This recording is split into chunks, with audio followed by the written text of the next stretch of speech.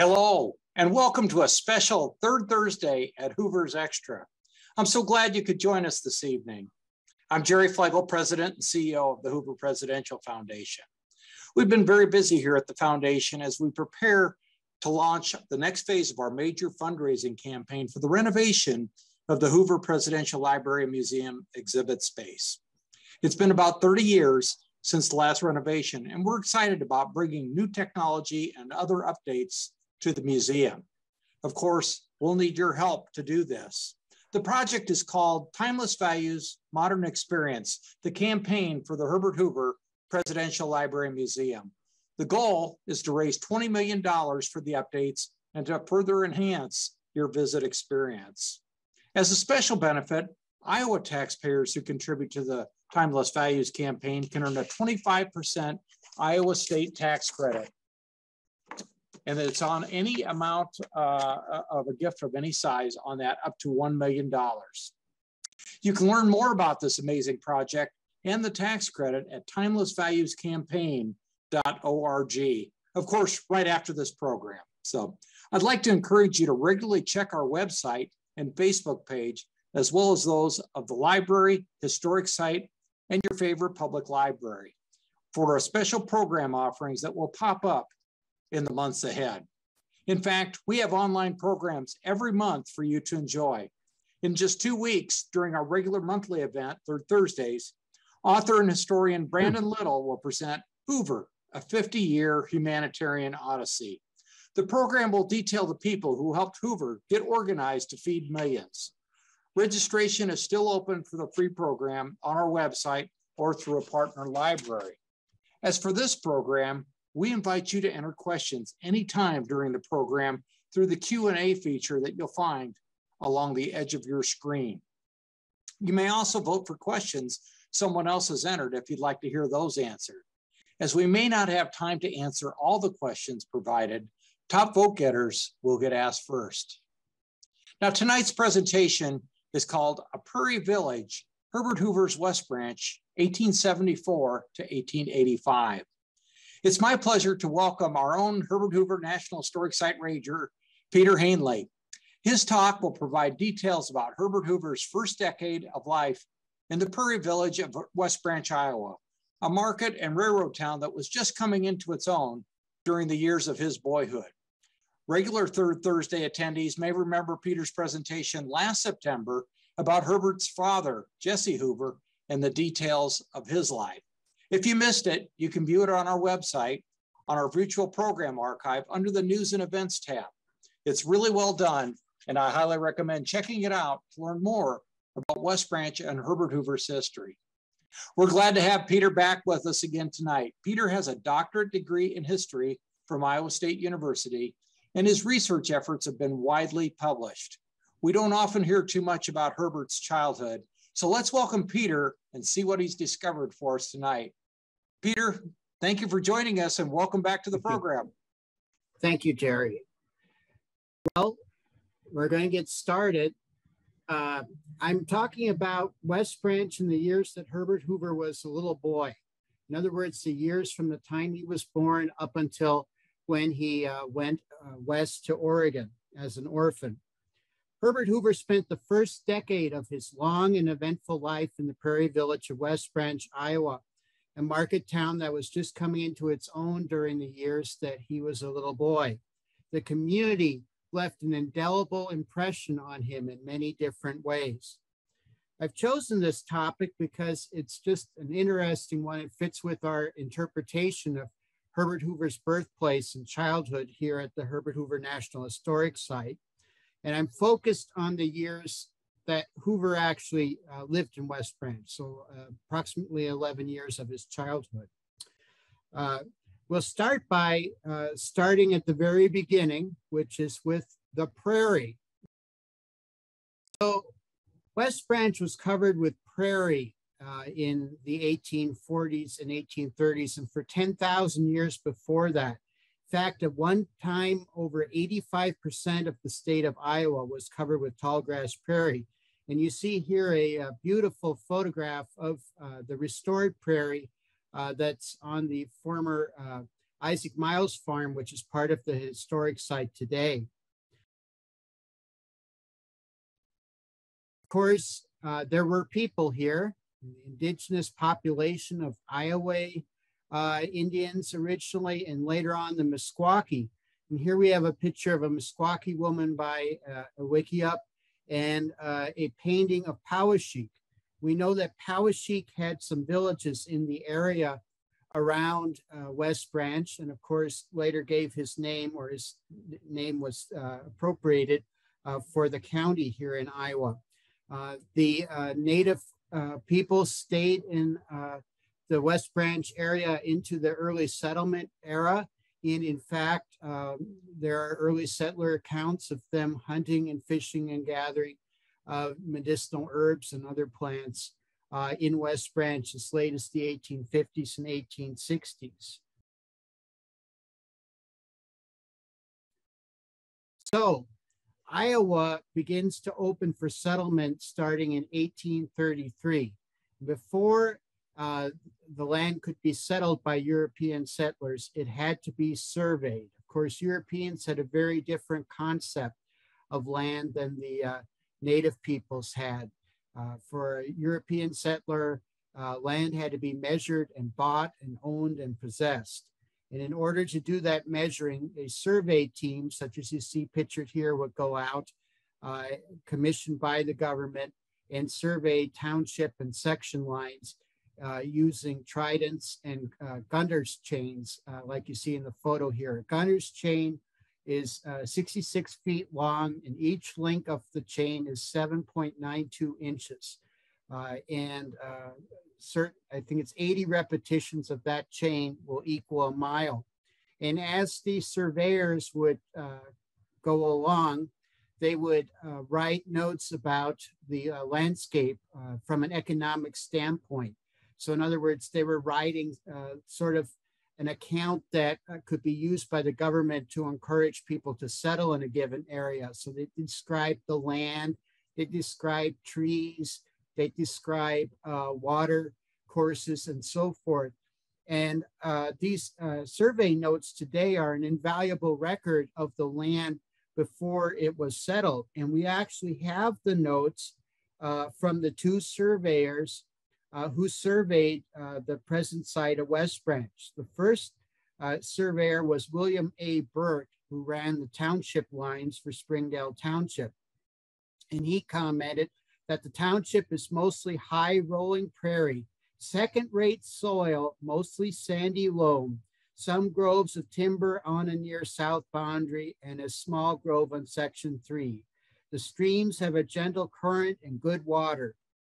In October of 1837, so a few months later, William Shoemaker actually surveyed sections 5, 6, 7, and 8 of the township. And for those of you who are familiar with West Branch, sections 5, 6, 7, and 8 they meet at exactly the corner of Downey and Main Street. So as Bert is walking the lines, mapping out these sections, he's actually walking right past the site of the Hoover birthplace and right down Main Street, West Branch. And he also commented that the township was high rolling prairie with good soil, well watered, 2 branches of the Wapsianonak passing through it. It may be considered one of the best prairie townships in this list, as the soil and situation is well calculated for farming. There are good springs, all of limestone water, except one near the corner of section 33, which seems impregnated with iron. The township will ultimately be of great value as farming land. So settlement began soon after these surveys were completed. In fact, even a little bit before, David Walton, who's said to be the first settler in Cedar County, actually showed up in 1836. And other settlers came into the area around Rochester and Tipton and so forth. But they didn't come into the area around West Branch until the 1850s. And very early on, Lori Tatum, who would one day be an important figure in Herbert Hoover's life, became the first Quaker settler. in the area of Springdale and West Branch.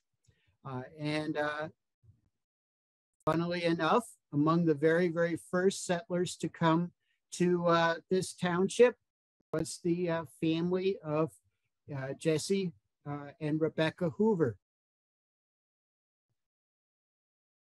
Here you see a map. This is also my backdrop behind me, so you can't see my messy desk. This is the Spicer map of Cedar County, which dates from about 1866.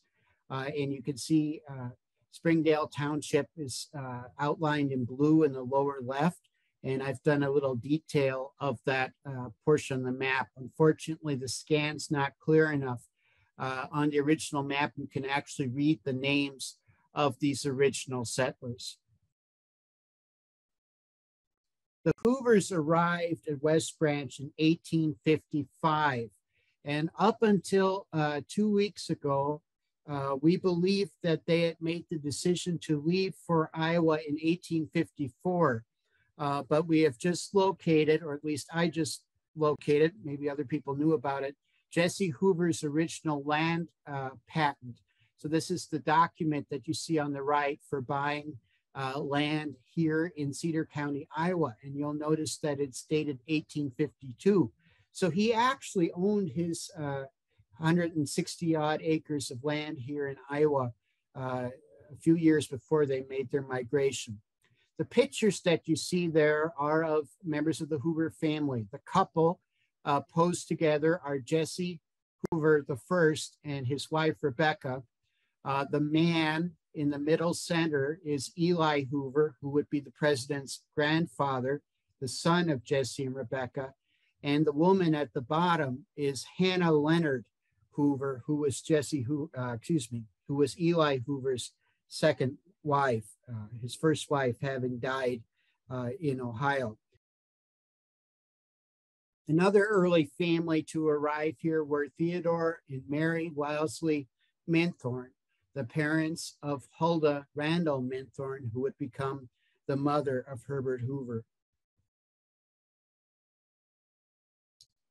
All of these new arrivals together formed the Red Cedar Meeting, a Quaker meeting here in West Branch that first met in the little 1853 schoolhouse that you see a sketch of at the left of your screen. They originally had sort of a linen cloth that ran down the center of the room. If you know the meeting house that we have here in the park today, it has a partition. In the schoolhouse, they would hold their meetings with a cloth down the middle to separate the men and the women during business meetings. They built that schoolhouse in 1853 at the crossroads of what are now Main and Downey Street, and that is the very first building, technically speaking, in West Branch. 4 years later, they built the meeting house, which of course also stands in the park, and that was in 1857. These early Quakers were heavily involved in the Underground Railroad, a secret system by which anti-slavery and abolitionists would help enslaved persons escape to the north and find freedom. And one of the people who assisted in that Underground Railroad was Dr. Henry John Minthorn. And that is a picture of Henry Minthorn there on the left. That's from the Hoover Presidential Library. Henry Minthorn was the son of Theodore and Mary Wellesley Minthorn and the older brother of Huldah Hoover. And later on, he would be the guardian of Herbert Hoover. Other people involved in the Underground Railroad included Lori Tatum, the first settler, Quaker settler of Springdale Township, and James Townsend. James Townsend ran an inn that was called the Traveler's Rest, and this building is also still standing in West Branch. The picture you see at the top of the screen is a later picture of the Traveler's Rest. John Brown actually stayed there during one of his trips through Iowa.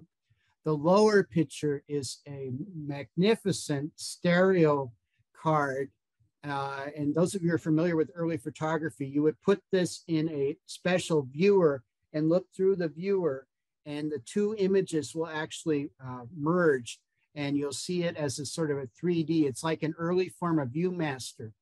Anyway, a lot of the early pictures of West Branch that I'm going to be showing you tonight are stereo cards, many of them collected by Paul Jewell of Iowa City, and currently house the State Historical Society in Iowa City.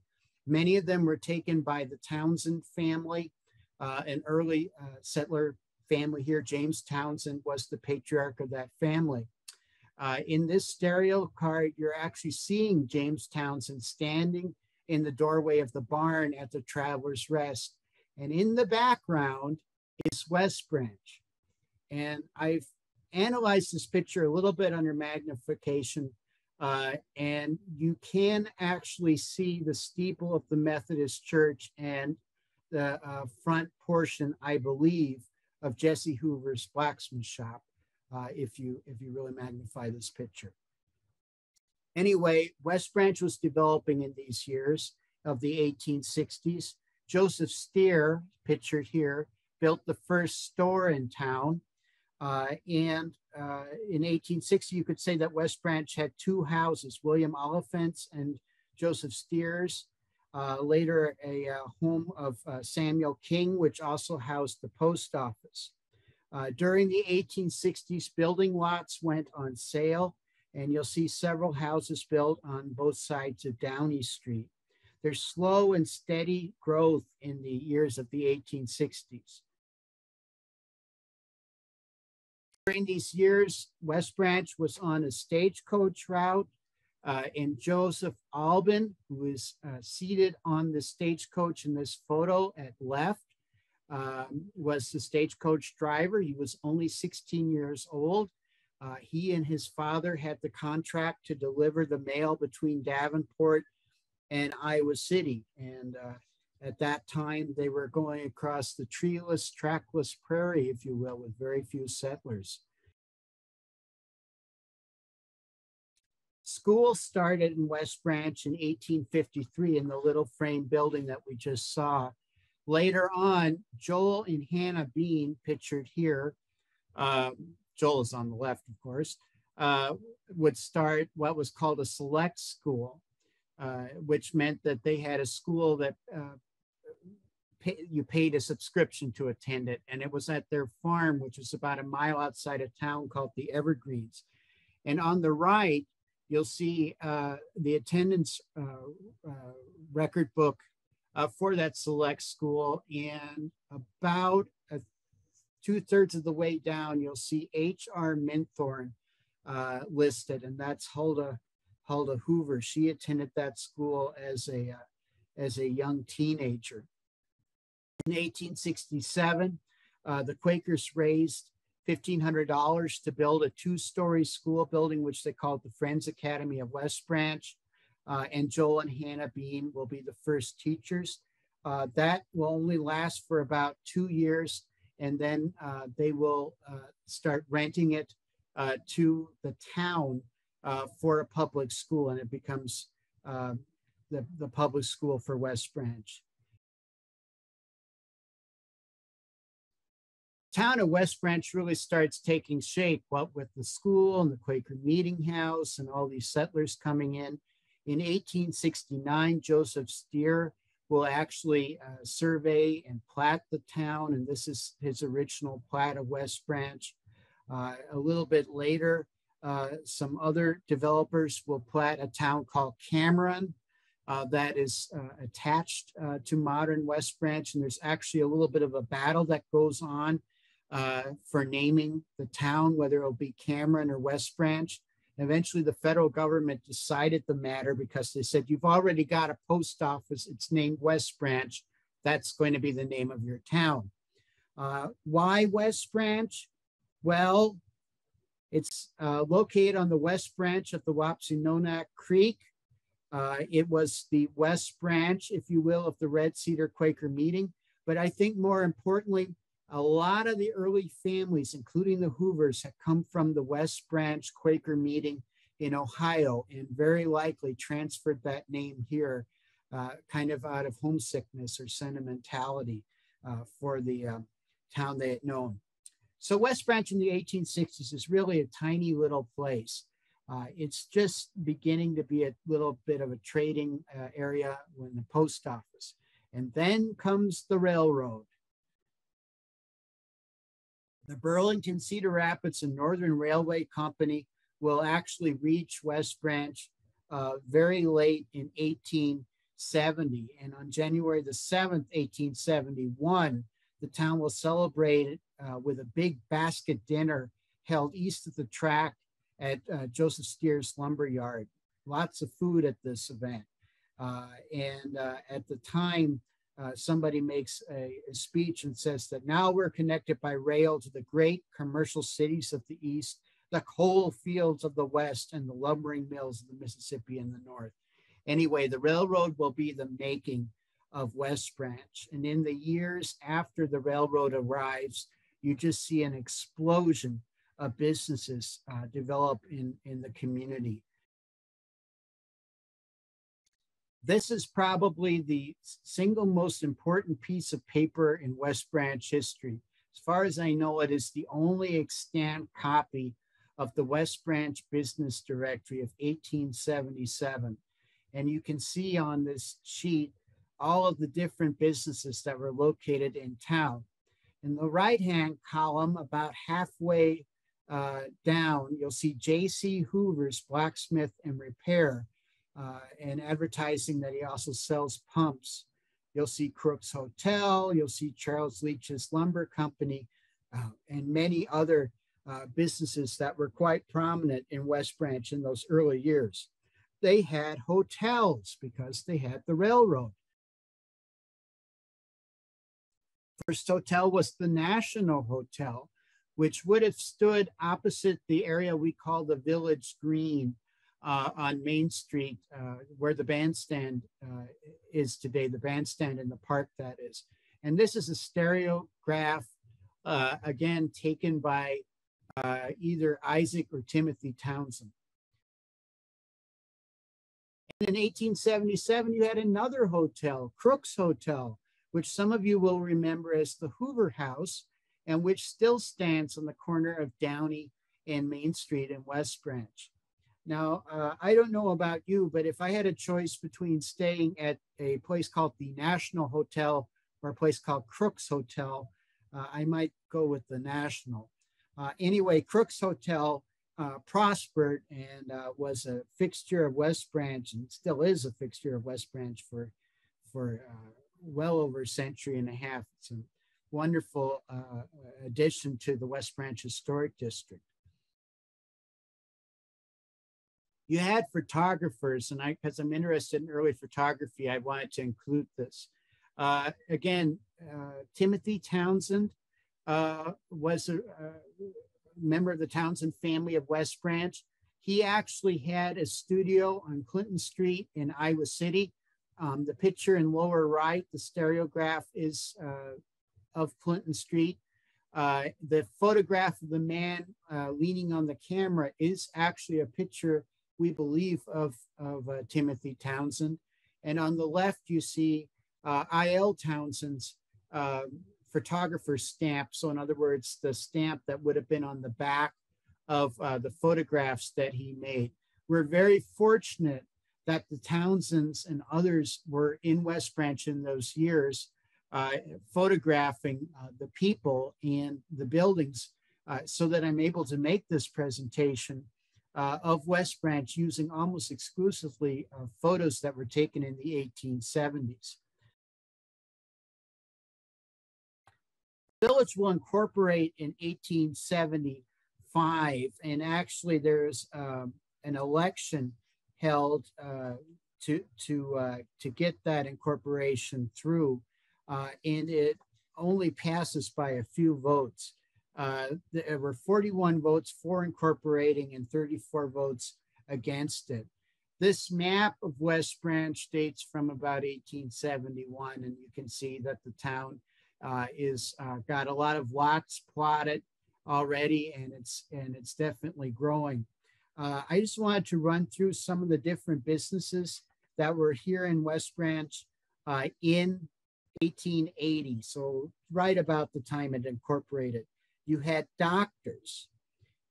You had Dr. Leach, you had Dr. Bailey, you had a bank, you had general stores, Joseph Steer's store, Townsend and Miles, you had a furniture store, harness shop, lumber and coal dealers. There was a nursery, there was a barber shop, a cobbler, jeweler, carpenters, tailor shops, 2 of them. There was a millinery shop. This was the only woman-owned business in West Branch in the 1870s. And in those years, it was one of the few things that a woman could operate that was considered proper and genteel. It was also not only a rare opportunity for a woman to own a business, but it was also one of the few businesses in town where it would have been considered seemly for a woman to do her own shopping. There was a bookstore. There were 3 different drugstores, hardware store. There were 3 operating blacksmiths in West Branch, not only Jesse Hoover, but Langstraff and Brundage, who had a partnership. And as I mentioned, butcher shops, grain dealers, a livery stable, and of course, the newspaper, which started out as the Index, became the West Branch Times in 1875, switched its name to the West Branch Local Record for a few years, and then became the West Branch Times again, which name it still has to this day.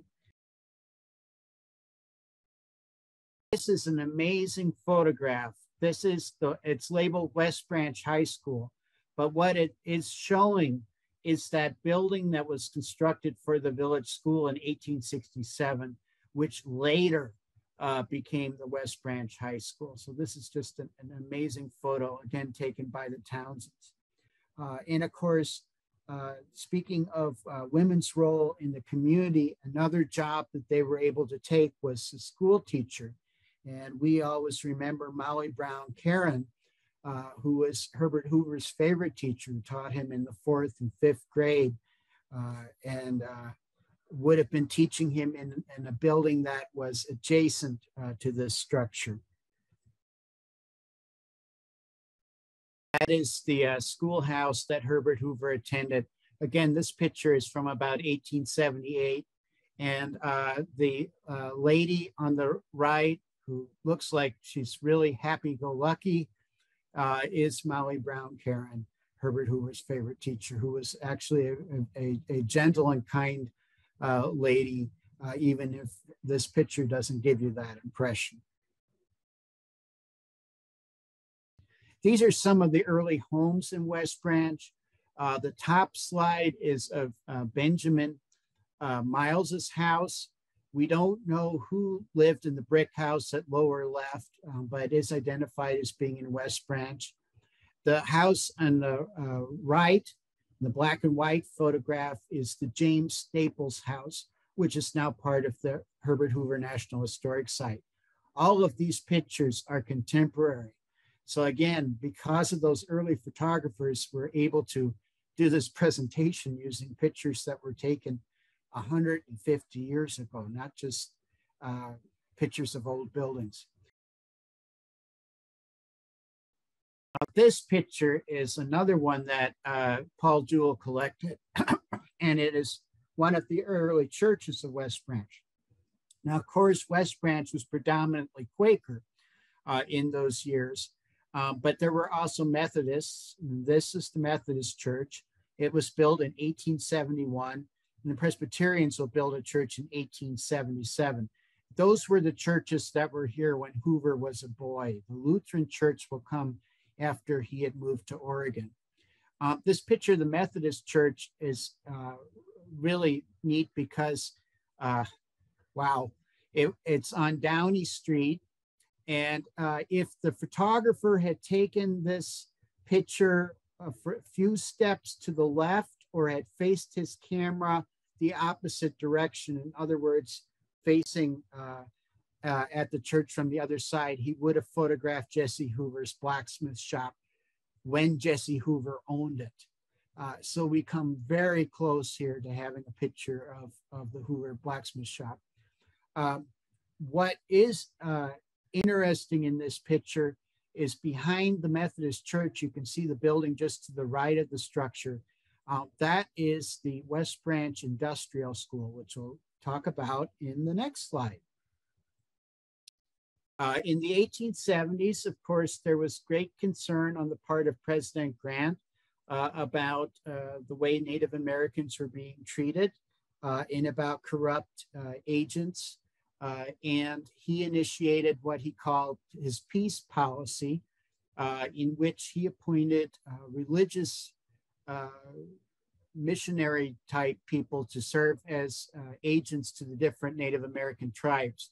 And one of the most prominent of these agents was Lori Tatum, who was seated, the gentleman in the middle of this photo, with some Kiowa children that he worked with as an agent to the Kiowa tribe.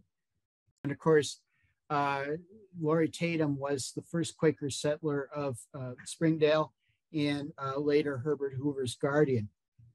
Other agents from West Branch included Laban Miles, who would be an agent for the Osage in what is now Oklahoma, and he was Herbert Hoover's uncle.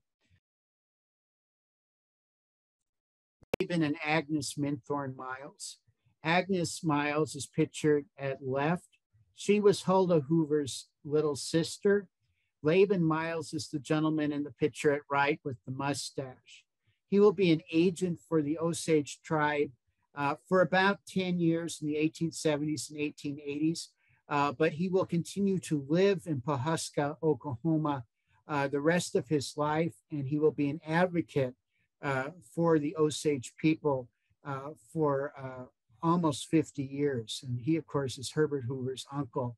And of course, he has an impact on his nephew's attitude towards Native people.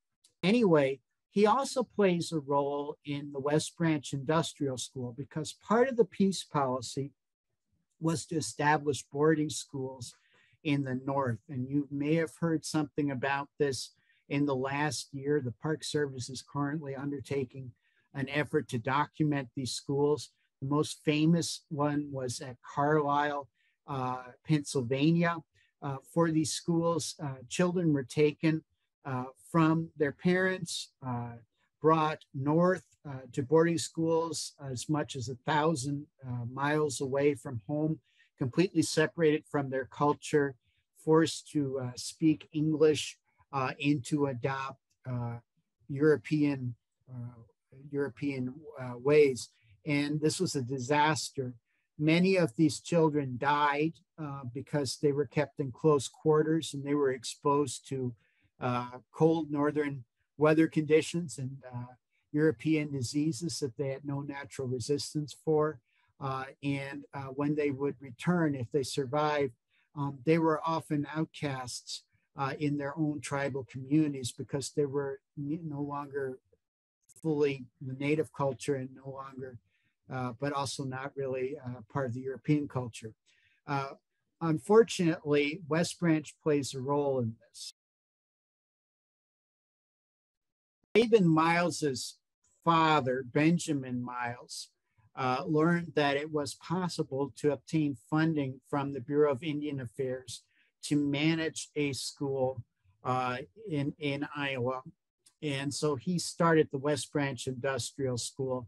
All told, about 35 Native children, mostly Osage, but also including some Sauk and Iowa, will come here from principally Kansas and what's now Oklahoma during the year 1883.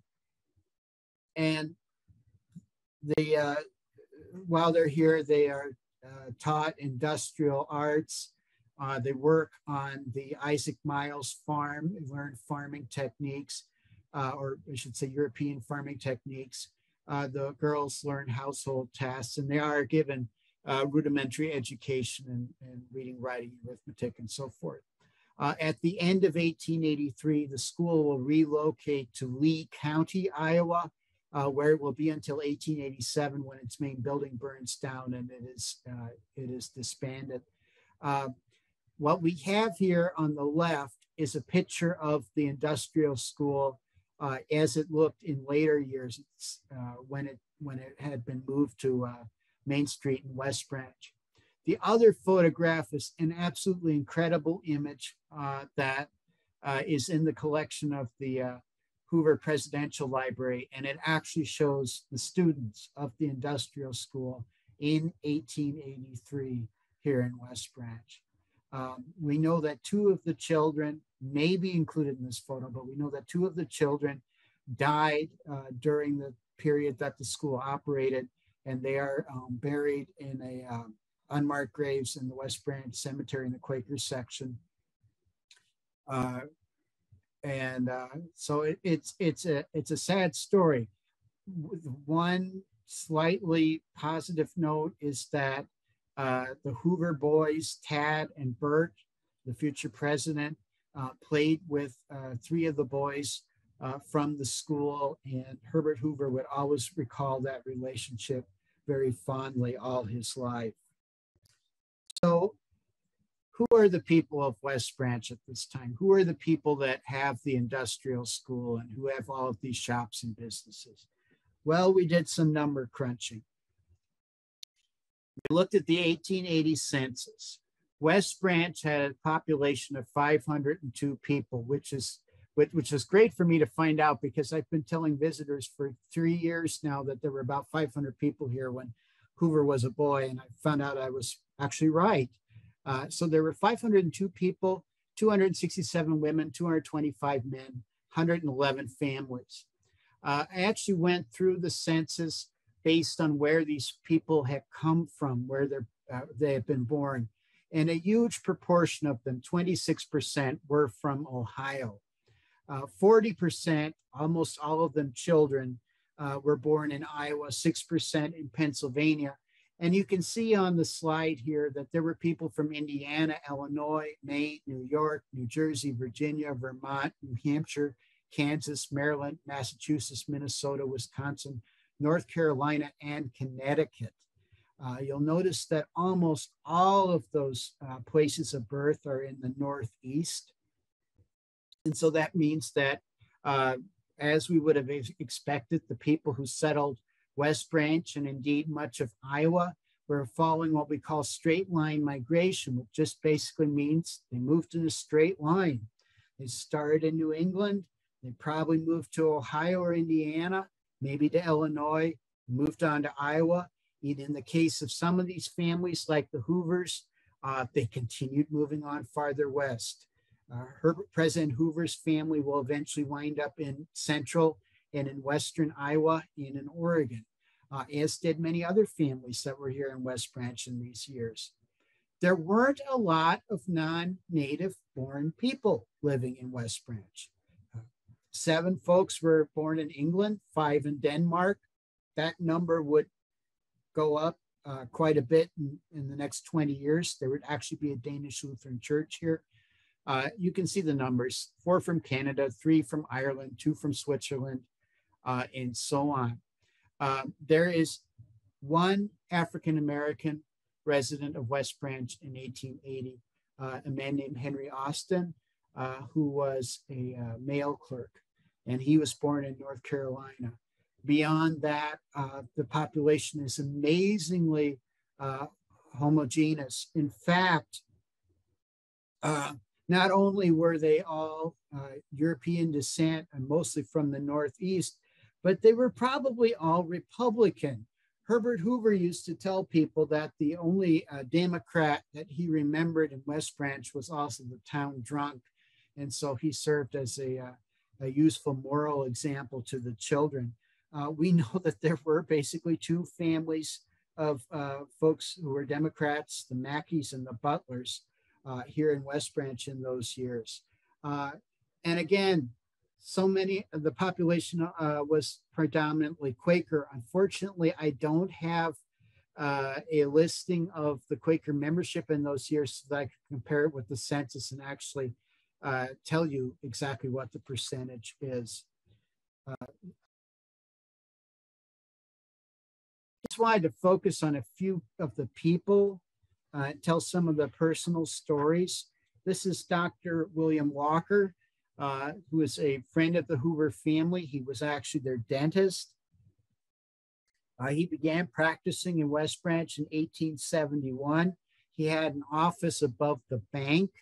And like dentists today, he knew that it was not always the most pleasant thing in the world to go to have your teeth worked on. So he filled his office with house plants and singing canaries and interesting stuff like shark's teeth and minerals and rocks and fossils.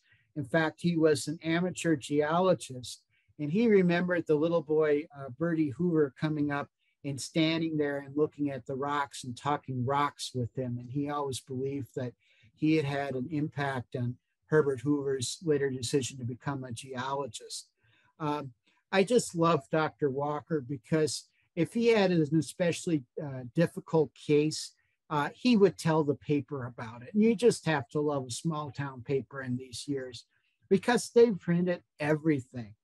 Not only who had found the egg with 3 yolks in it and who raised the first peaches in town, but the day that Dr. Walker extracted 25 teeth from Mrs. Joseph Coombs, some of them being nearly sound.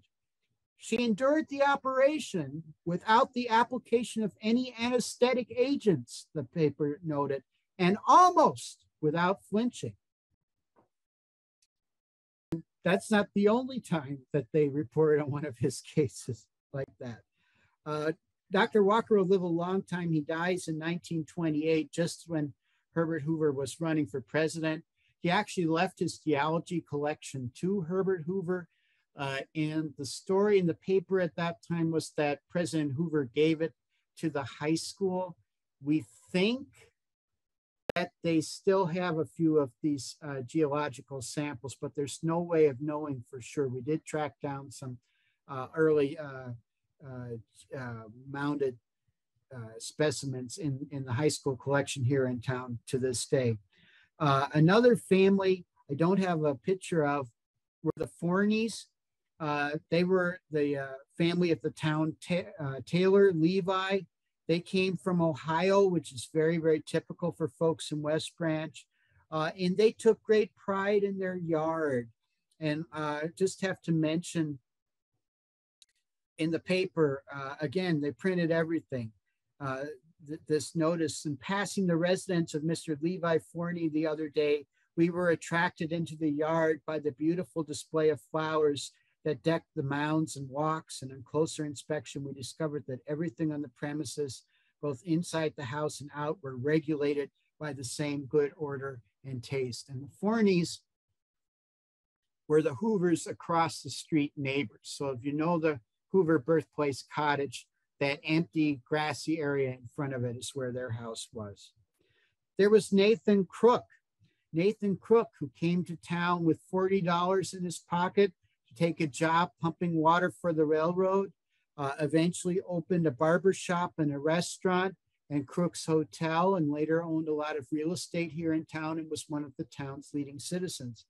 And there's Eli Hoover, pictured here, Herbert Hoover's very interesting grandfather, who was an inventor, who invented the cattle pump that you see pictured on this slide, which was a self-operating cattle pump. The cow would stand on the platform and that would actually activate the pump and get it a drink of water. There were Jesse and Huldah Hoover, the president's parents, who are absolutely typical of West Branch residents. Huldah came from Ontario, Canada. Jesse came from Ohio.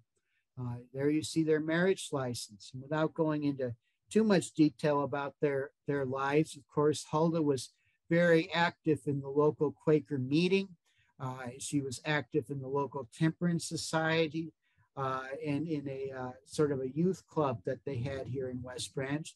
Jesse was the town blacksmith. They, of course, had 3 children. They had Theodore, Herbert, funnily enough, I almost forgot him, and Mary.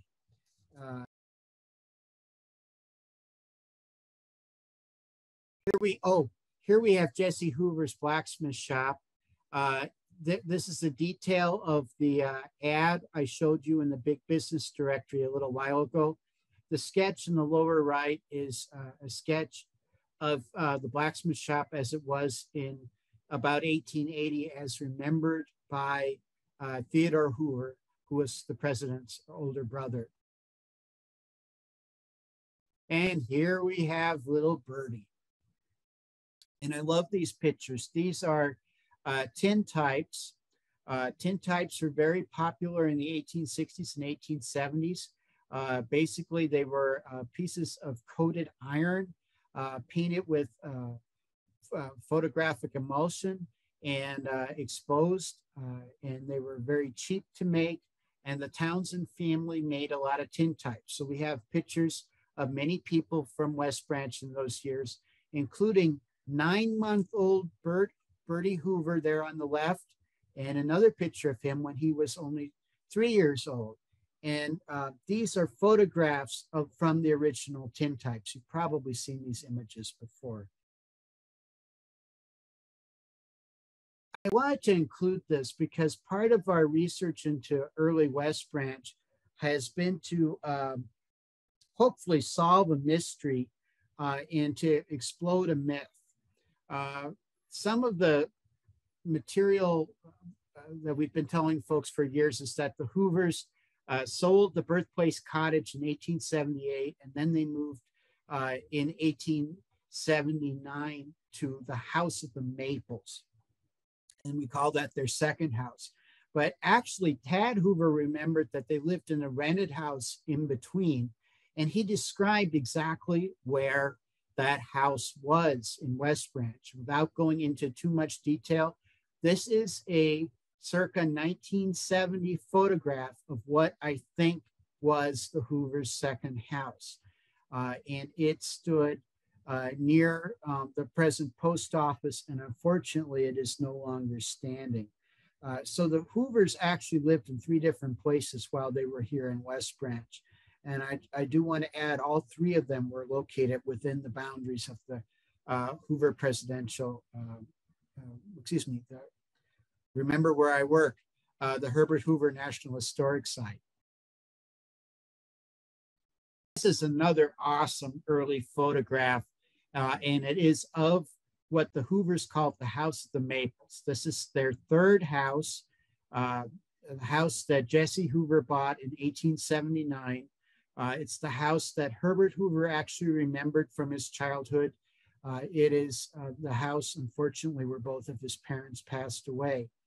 What makes this picture especially impressive is the woman standing in front of the house is actually Hoehnle Hoover. So that's Herbert Hoover's mother.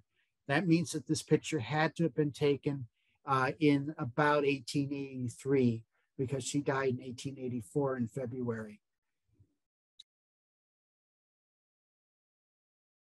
Jesse Hoover will be an active businessman in the West Branch community, and those of you who sat through my presentation on Jesse Hoover last fall will remember these ads. He used a little humor in his advertisements in the local paper.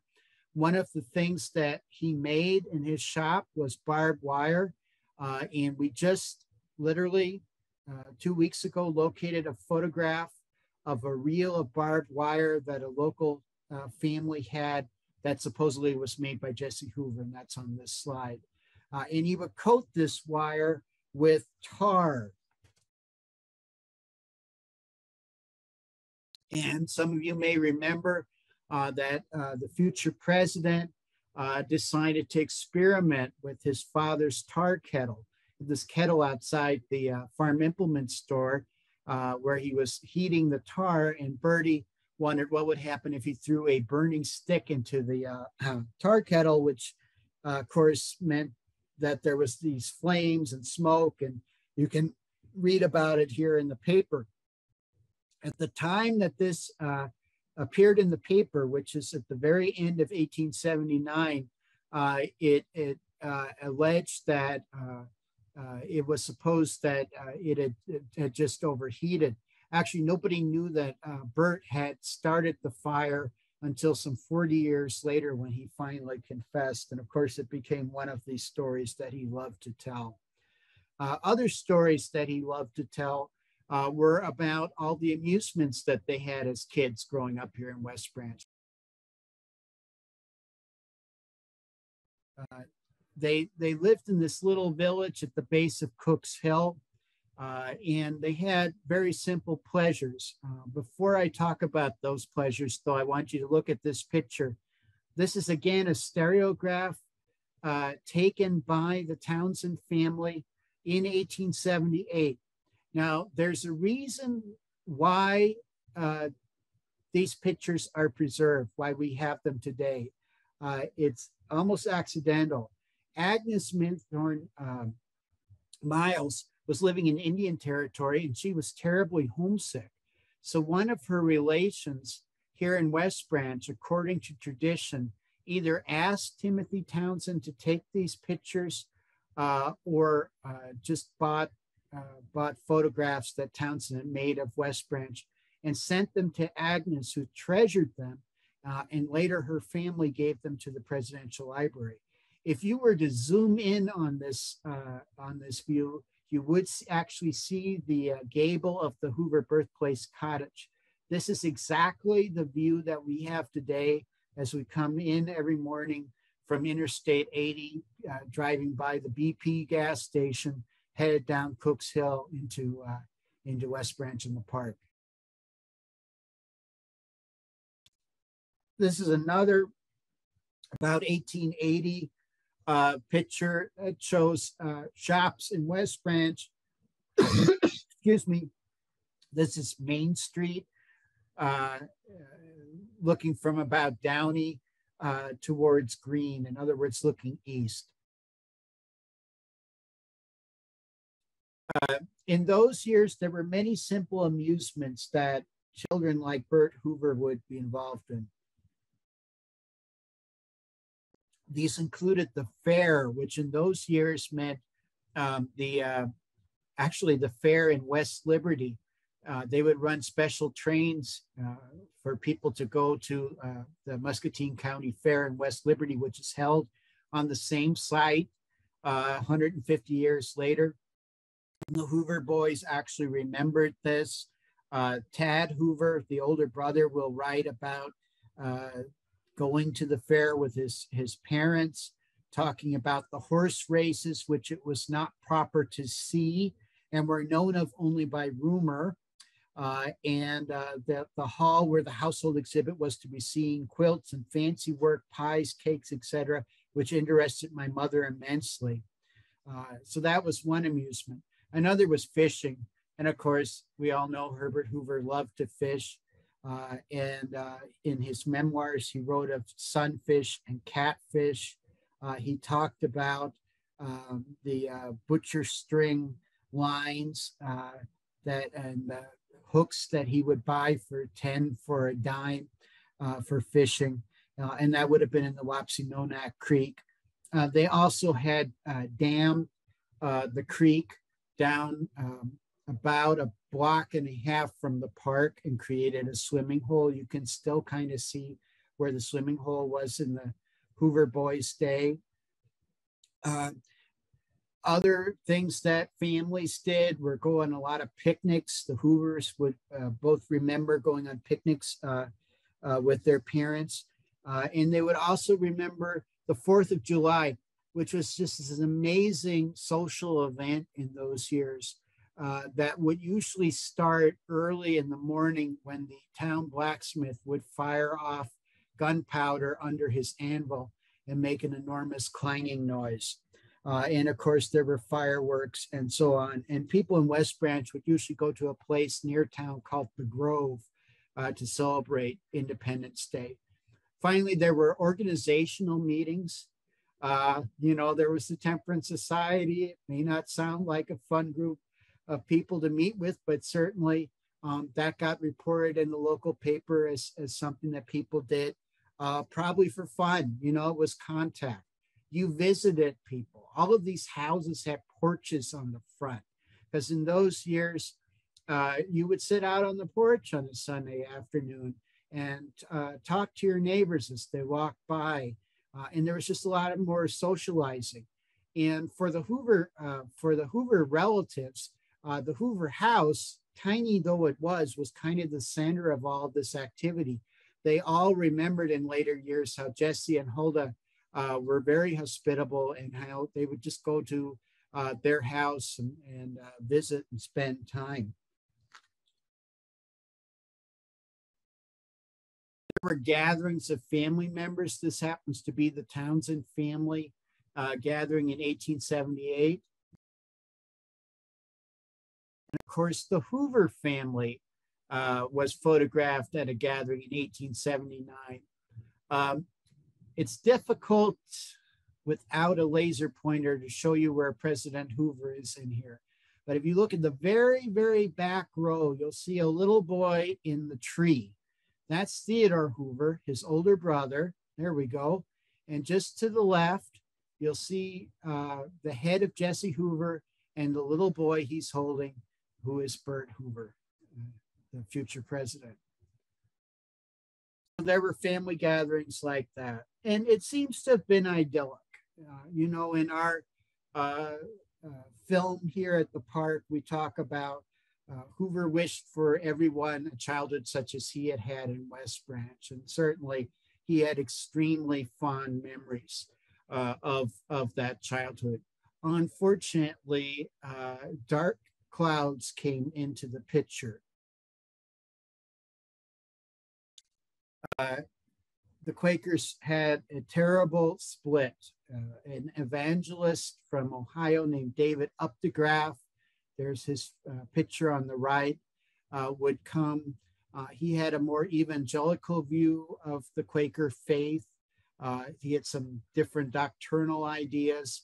Among other things, there will be a split between the evangelical Quakers and the more conservative Friends. The evangelical Quakers will keep the meeting house. They'll introduce a minister. They'll have music in sermons and so on. And the Hoover family will stay with the evangelical Hoovers, while other Quakers will maintain the silent Quaker worship that they'd always had. And here you see Joel and Hannah Bean in their later years. And Joel and Hannah Bean will actually side with the conservative Quakers, and will be so utterly distraught by what happened with this split. You know, it was literally families not speaking, being on speaking terms with one another. They'll move to California, and several other families will leave West Branch at about this time. And this is in 1883, 1884, just about the time that Herbert Hoover is orphaned. So this is what I mean by the out-migration. These are a lot of people moved for some reason to Pasadena, California from West Branch. The Beans will be in that out-migration. The Hoovers will be part of it. So a lot of those early families that showed up in the 1880 census, for one reason or the other, will leave West Branch and head farther west. And of course, Jesse and Hoehnle Hoover will both pass away. These are photographs of the Hoovers taken in about 1879. Jesse, of course, here with the magnificent beard. And you can see their obituaries on this slide. And of course, with the death of Jesse and Hoehnle Hoover, the Hoover children are all orphaned, and no one in the family, extended family, can afford to take in all of the children. So they're parceled out. And Bert Hoover will go first to live with his Aunt Millie and Uncle Alan on a farm just north of West Branch. And he'll be there for about a year. And then a letter will come from his uncle Henry John Minthorn in Oregon saying, I would like to have Bert. and the family will decide that, yes, indeed, this would be a good move for young Bert Hoover to go west to Oregon, live with Uncle John, attend the Quaker Academy that he was in charge of. And so on November 10th, 1885, we actually know the exact day Herbert Hoover leaves West Branch. We know that because they put everything in the paper, like I said before. On November 12th, it mentioned that Mr. and Mrs. O.T. Hoehnle and Bertie Hoover started on their long journey Tuesday evening. And Tuesday evening was November 10th, 1885. Now, Bert Hoover will remember taking about two dimes worth of spending money, his best suit of clothes, two framed mottos that had hung in his family home, in all of his possessions in a single suitcase. But what else does he take with him from West Branch? Well, he takes with him several of the values that we have covered in talking about West Branch in the 1870s and 1880s in this presentation. First of all, he takes the value of education. We talked about how important education was. He takes away a sense of spirituality and faith that he keeps his whole life. He takes away the importance of community and of helping each other out. And he takes away a sense of entrepreneurialism, exemplified by his father and all those other people who started businesses in West Branch in those years. But one thing he doesn't take away is, again, we say here, his heart always remained in West Branch. And of course, this is where he chose to put his presidential library and where he chose to find his final resting place. And I apologize for going a little over long here. Thank you all very much. And I guess we'll open to questions. Well, Peter, thank you so much. Boy, that was just great information on there. And I'm sure we'll probably have a lot of questions. I've got several myself, but I'll go ahead and maybe open up with just one or two, and we'll see if we got some others chime in. One question I had was on the location of Traveler's Rest on there. Was it originally in where it is located now up on East Main Street, or was it in a different location? It was moved. Okay. I can't tell you exactly where it was. It was located on the east side of town, and then it was moved to where it is today. Okay. Very good. And then the other I was going to ask too is, it showed a picture of West Branch High School framed, so forth like that. Where was the school located at when that picture was taken? If you know West Branch today, it's North Downey Street, right where the library is. Okay, very good. West Branch Library is exactly on the site of the school. Okay, very good. Well, I've got a couple, let's see here in chat. Let's see if we can pull anything up there. Let's see here. Chat. Okay. Well, just a lot of big thank yous on that, Peter. One other question I had is, in your research, as far as like the naming of streets in West Branch, I find it interesting that, we have green, orange streets, so forth like that. Did you find any rhyme or reason maybe why they did colors and compared? Because there are some that I think are named after some settlers, but not many. It's unusual. I don't know why they did colors. Downey, of course, is because it's the road to Downey. Weatherall is because of Joseph Weatherall, who was an early settler. But other than that, I haven't really gotten into it yet. Okay, well, very good. Well, I'll tell you, we're running a little over, and I so much appreciate you coming on and doing this. This has just been terrific. And as I said, we've had you here. This, I think, is our third time, and we're going to have you back many, many more times. You just do a terrific job. And for anybody that gets a chance to visit the park, I would sure get a chance to stop in. The National Park Service has just some terrific rangers here in West Branch right now that are very knowledgeable about Herbert Hoover and West Branch. And if they came from other places, they can really share their knowledge too, as Peter has previously. So again, that's all the time we have for questions now. I'd like to thank again, Peter, for joining us tonight and for such a great presentation. I'd also like to thank the Herbert Hoover National Historic Site and all of the public libraries who make tonight's program a success. And I'd encourage you all to come visit the Hoover campus and enjoy a walk around the park and explore the historic buildings as the temperatures begin to warm and the leaves and flowers begin to sprout in the coming weeks on there. The Presidential Library is now open 7 days a week from 9 to 5 for your enjoyment. I'd invite you to come and see the new temporary exhibit called Hoover Heads, featuring original artwork from numerous amateur and professional artists and their attempts at capturing the likenesses of Herbert Hoover. The exhibit closes May 1st, so come and see it soon. The National Historic Site and the historic buildings and the Visitor Center are open daily for you to enjoy and explore as well. And of course, don't forget to join us on Thursday, April 21st at 6 p.m. for another great program. It's called Hoover, a 50-year humanitarian odyssey, and will be presented by author and historian Brandon Little. You can still register for this program on our website at hooverpresidentialfoundation.org. It's a free event, and you should register even if you can't attend, as we can send you a link to the recording of that program for you to enjoy when you're able to. The Hoover Presidential Foundation staff is ready to assist you with your membership needs or charitable gifts in support of the Hoover campus and museum renovation. And you can learn more about that and even show your support at timelessvaluescampaign.org. On behalf of all of us here at the Hoover campus and the participating public libraries, we'd like to thank you for joining us and look forward to your next visit to the Hoover campus. Have a wonderful evening.